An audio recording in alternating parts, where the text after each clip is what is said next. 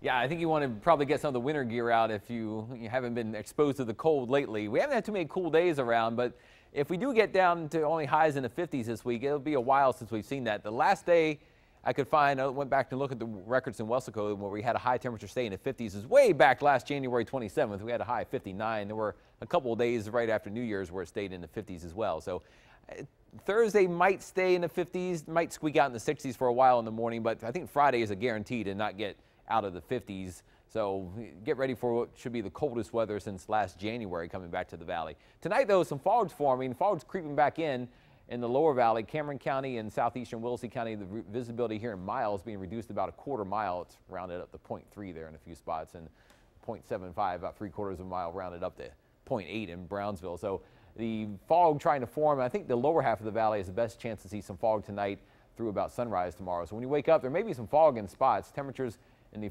50s to near 60 degrees, some fog, especially in Cameron and Williston counties, otherwise clouds, and probably staying mostly cloudy tomorrow. Could be a little warmer than the 72 we see here in Cameron County, where the warm air might try to hang on in the lower valley. So the warmest temperatures in the lower valley, but overall most places in the 70s and maybe a sprinkle or two late tomorrow afternoon and evening.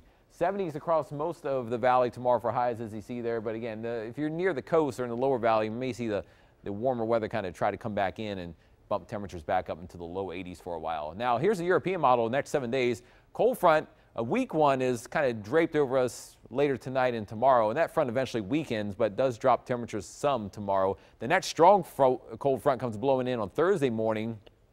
Once that front drops through, temperatures will also be dropping. We'll probably go from maybe the low 60s if we're lucky in the morning to probably 50s most of the day, and gusty winds, some light rain and drizzle.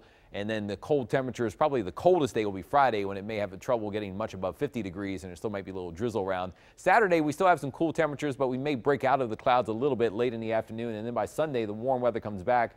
Warmer temperatures Sunday, Monday. The next front looks very weak and kind of gets mostly steered to our north. So overall, a lot of days early next week by Sunday, Monday, Tuesday should be back in the 70s and maybe lower 80s for highs. If you love snow, the cold air producing some heavy snow in the mountains of Colorado, eventually some heavy snow out west by later Wednesday and Thursday, but the really, really cold stuff staying to the north, but still some pretty chilly stuff headed our way for a couple of days. So your first 1-5-70 forecast, 70s tomorrow, 50s on Thursday, and if you are going to the coast, some strong winds are likely late Wednesday night, Thursday, into early Friday morning. Gale watches are in effect.